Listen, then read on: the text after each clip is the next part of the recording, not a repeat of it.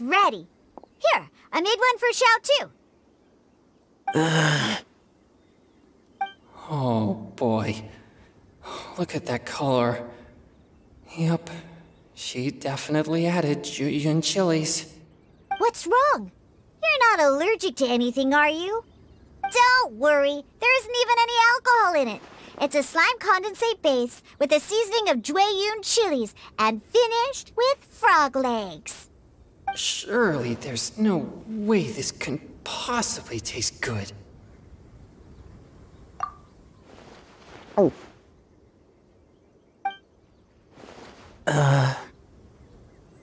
Xiao downed it in a single gulp. Oh, great. If the Conqueror of Demons drank it, it'd be rude of me to refuse.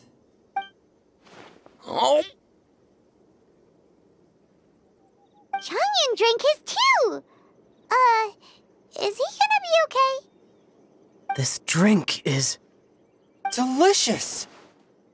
It does have a touch of Chongyun chili, but it isn't at all overpowering.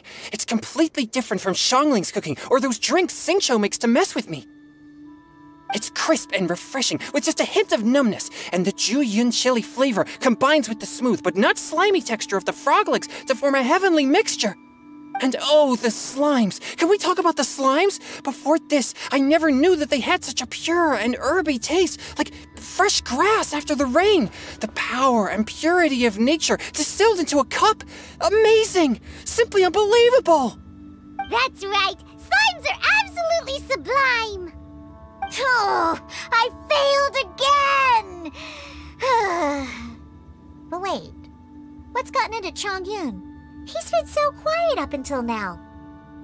I'm great, and I gotta try another. Diona, if you please, one more.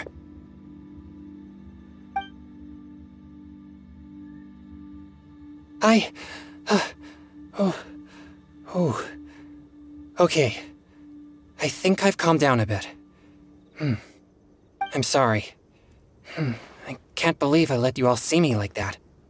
It's fine. My fault for not checking your spice tolerance first. Oh, looks like this pure yang spirit isn't such a great thing to have after all. Actually, before I drank it, I very much doubted what you said about your drinks. Who'd have thought it? Diona and Chongyun are actually kind of similar. Xiao? What's wrong? Look over there. You mean the leaf?